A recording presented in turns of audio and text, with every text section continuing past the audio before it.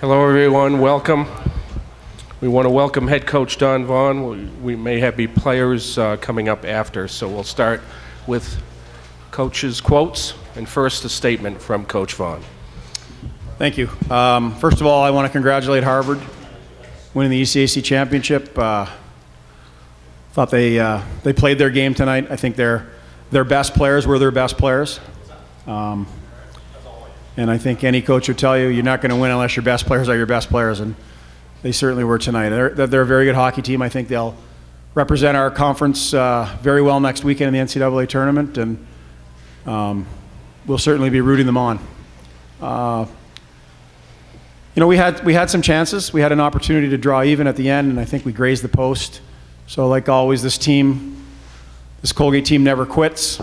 I didn't think perhaps we played our best game early, but we still, I think, fired 32 pucks towards the net, and we had some opportunities. Our power play let us down a little bit, I think. Again, we had some decent looks, but you know, that's hockey. But I was overall very pleased with how hard our team worked, not only tonight, but what we came back from. And we talked a little bit about that last night. I think a month ago, a lot of people had written this team off. We dropped out of the top 16 and had all the injuries, and we found a way to stick with it. But no one ever wants their season to end like this. But I just told our guys that, you know, every team but one in the country, season's going to end like ours did tonight. It doesn't make it any easier, but I'm very proud of our team. I'm very proud of the body of work, and especially our senior class. The senior class has been to the ECAC Championship 3 of the last 4 years. They're one of the winningest classes in program history. And I think the body of work over 4 years, and certainly this year with 22 wins, will be something that at some point in their lives they'll look back here, hopefully sooner rather than later, and really realize and understand the great accomplishments that they achieved at Colgate. And every single one of them is an unbelievable student athlete, great character, and I couldn't be more proud. Coach, thank you. We'll start with the student athletes. We have junior Mike Borkowski with us. For questions, see Jared, and please identify yourself and affiliation. Thank you. Yeah, Matt Clarida from Harvard Radio. Mike, Don mentioned you guys hitting the post late. You guys also appear to beat Mike like in the 5-hole, and Kyle Crisco cleaned that up. Do you think the game turned on those chances going against you, and could it have been a much different game, do you think?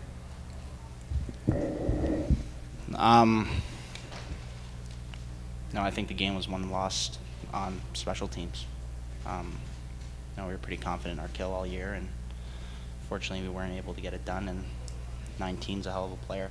I mean, obviously 2 big goals for them ends up being the difference, but I love our resiliency again. And we come back and we never quit, and it's kind of what a Colgate team is all about, you know, quit, and we fight to the end, and I'm proud of that. Other questions for Mike? Mike, Josh Seguin, College Hockey News. Just want to talk about this team and the ride it's kind of been. You guys hit the injury bug and kind of fell and was able to pick yourselves back up. Yeah, I can honestly say I've never been a part of a group of guys that were tighter. There was 25, 26 best friends on that team. And you know, it's obviously a cliche that you don't have to like everyone on your team, and that was not the case with our team.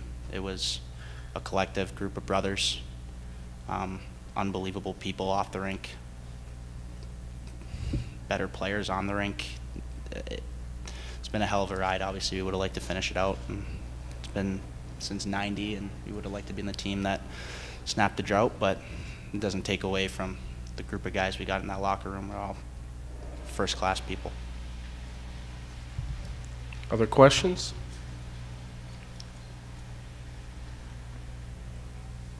One in the back? No? Any more for Mike? Okay. Thanks, Bork. Mike, we thank you. We'll let you get back to your teammates. Thanks for coming up. Questions for Coach Vaughn? Right here. Matt Clarida, Harvard Radio. Mike mentioned VZ, and you nodded. His second goal tonight sort of looked like a video game with the stuff he did with the stick. What can you say about the stride he seems to be hitting? Well, I mean, I know all eyes are on another player in Boston that plays in the other conference in terms of the Hobie Baker, but in my opinion, he deserves equal billing. He is one of the best players that we've seen in our league in a long time. I mean, and I've been in this league a long time. He's got unbelievable control over his game. He seems effortless in his stride. He doesn't seem to break a sweat. I mean, he's a really good hockey player, and I'm sure that Teddy'd like to have him for his senior year. The rest of us hope he signs. So, but he's really that good. Right here. Savannah Rowell, Harvard Radio. We talked before the game about how you guys were pretty much playing 4 defensemen the entire night last night. It seemed that way as well. Do you think maybe getting tired factored into the way this game ended? Perhaps a little bit. We certainly spent a lot of energy last night on those 4 guys. Spiro played some more minutes tonight for us too, so it wasn't quite as demanding on the other guys as last night. But I didn't think we closed as quickly as we did last night, especially along the blue line. I thought we held the blue line a little bit better last night than we did tonight, and that sometimes can be a fatigue issue. But again, you also have to give credit to the guys that are coming at you too. I thought on the big ice, they used their speed and their finesse, and they were able to create and generate from there. But again, I thought we had some opportunities to draw even, get back in the game, and unfortunately, that's hockey. It didn't go for us tonight.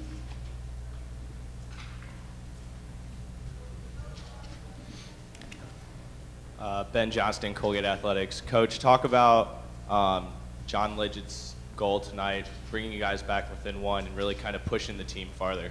Well, John is, he came in as a true freshman, and he's a senior. I think our entire junior class are still older than John is. So I couldn't be more proud of how he's developed as a player. First of all, he's been one of our best players all year long. He kills penalties. Our best face-off guy. He and Mike, and for him to get one to get us close was, just sort of a just reward for a guy that's worked so hard to put himself in that position. So, he's one of 6 seniors, as I said earlier, that have left a very positive mark on our program, and we'll be talking about them in the years to come.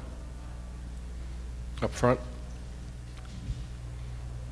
Coach, there was a moment where it looked like Gensler was going to go one-on-one with Michalik, but the whistle came without making you comment directly on that, because I know you guys don't like doing that.